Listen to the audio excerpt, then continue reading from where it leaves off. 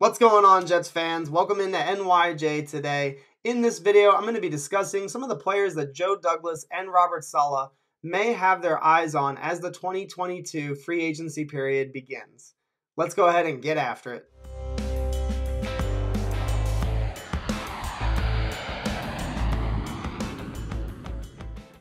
Before I get into the video, if I could get you to please hit the like button, and if you're new here and you enjoy the content, please consider subscribing to the channel.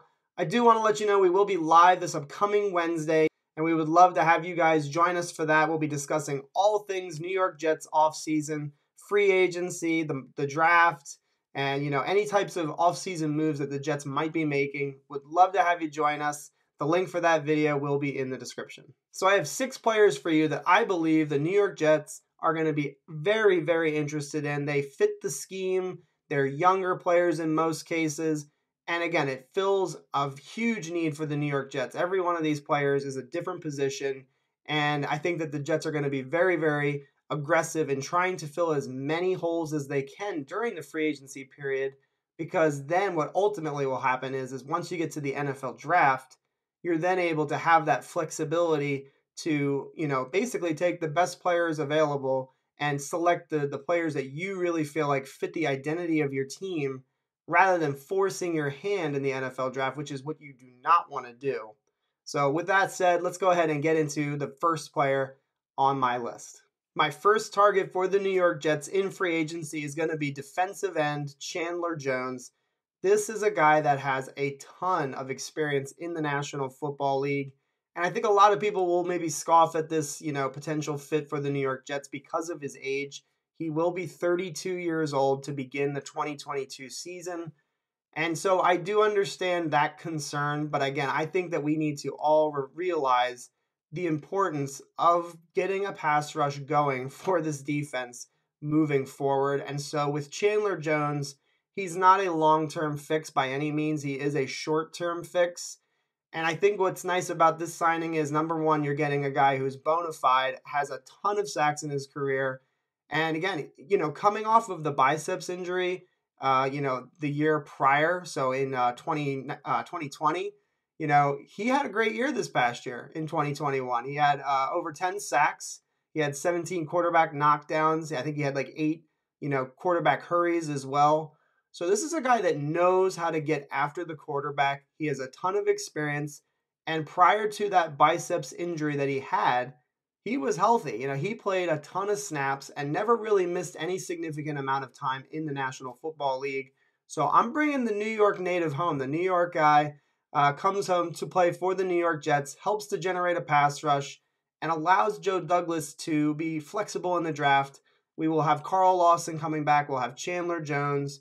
We will still have some of our other guys, Jonathan Franklin Myers, Quinnen Williams, and then go get some more guys. Get some guys in the draft that you think can help generate a pass rush for this team.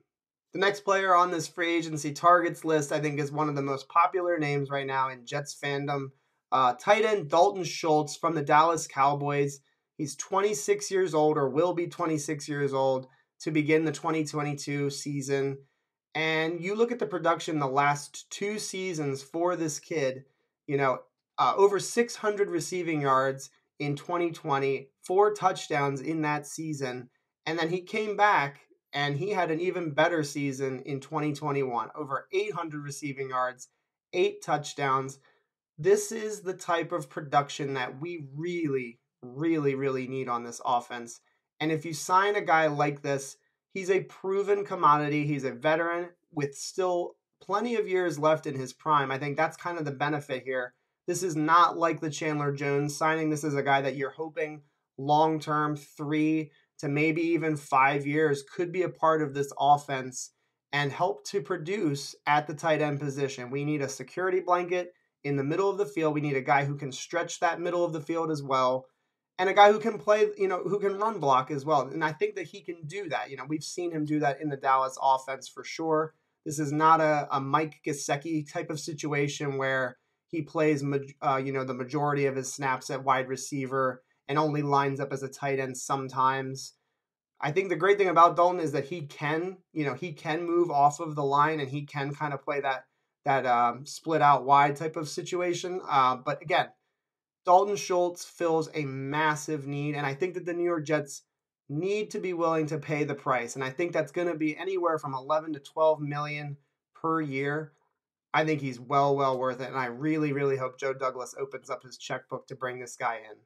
The next guy on this list is James Daniels, the guard from the Chicago Bears. And let's just talk about age in the free agent market. So typically these guys are a little bit on the older side when they enter free agency. It's pretty rare that they are, 25 years of age and under. James Daniels will be 24 during the 2022 season. So this is a guy that is very much entering his prime. And you take a look at not only the age that he's going to be, but also the fit. And when I say that he is a perfect fit for this zone blocking scheme, it is just that. And again, I think about the fact that the New York Jets very likely could be losing Laurent Duvernay-Tardif, the guard that we got from the Kansas City Chiefs. He is a doctor, and as of right now, he said it's completely up in the air if he's even going to be playing football next season. So I actually would be very aggressive going after James Daniels. The fit's there, the age is there, the talent is there. You bring him in, he can play right guard. And so you have what I think is a perfect scenario, because then what you wind up having is you have James Daniels, who you're paying top dollar almost certainly for, and he's going to play that right guard spot for you for about 3 to 4 years. By the time James Daniels' contract is nearing its end, Elijah Vera Tucker will probably be ready to be getting his second contract. And so this is like the right time, I think, in my opinion, to go spend a little bit of money on this offensive line. And I think James Daniels is it. And again, you're talking about, George Fant, left tackle, potentially Mekhi Becton. And again, I think, in my opinion, I would slide Becton over to right tackle in this circumstance. So George Fant's your left tackle. Elijah Vera Tucker is your left guard. Your center is Connor McGovern. Your right guard is James Daniels. And then again, Becton sliding to that right tackle spot. That sounds pretty good to me. So again, I'm going James Daniels. And then once the NFL draft comes, I'm going to supplement the offensive line again. I'm going to draft offensive linemen in rounds 2 through 5. Starters, down the road. Hopefully we're not going to be starting any rookies on this offensive line in 2022. Again, you want to see this offensive line gel, and you want to see them perform at a high level for Zach Wilson. The next player on this list is linebacker Foye Oluokun from the Atlanta Falcons. So he is 27 years old, will be 27 years old during the 2022 season. And again, this is a guy that has a lot of speed. And I think that Jeff Ulbrich and Robert Saleh salivate for linebackers like that. They brought in Quincy Williams for that reason. So I think that they're going to go for this guy actually and be pretty aggressive going after him.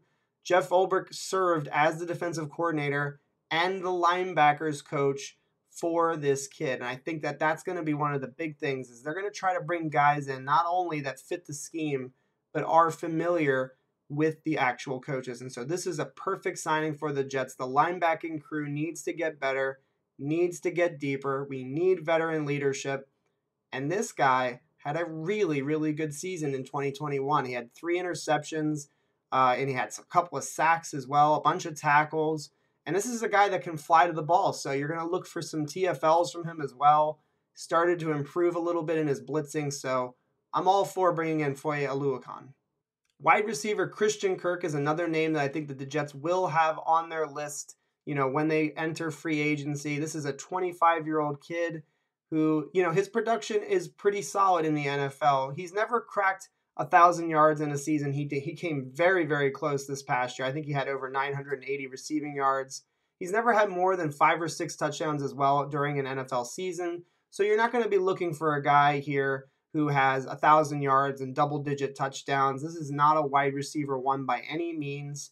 So I think the idea here is that you're getting a guy that can play in that slot position, and he also can play on the outside.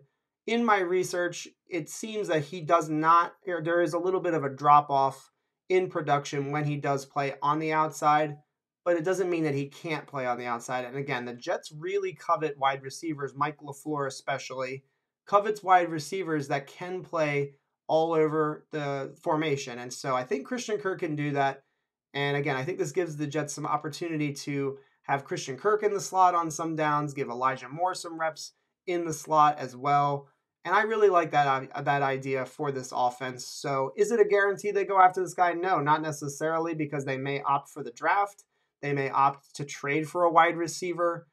It's hard to know. But for me personally, if they're going to the to the free agent market to go get a wide receiver, I think Christian Kirk is a great fit and a great opportunity for the Jets. The last player on this list is going to be safety Justin Reid of the Houston Texans. This is a kid who's only going to be 25 years old during the 2022 season. And during his first couple of seasons, he was making a lot of big plays for the Houston Texans. It's only been as of late that there's been some issues with the Houston Texans and himself. I think they sat him out. They made him a healthy scratch for a game this past season.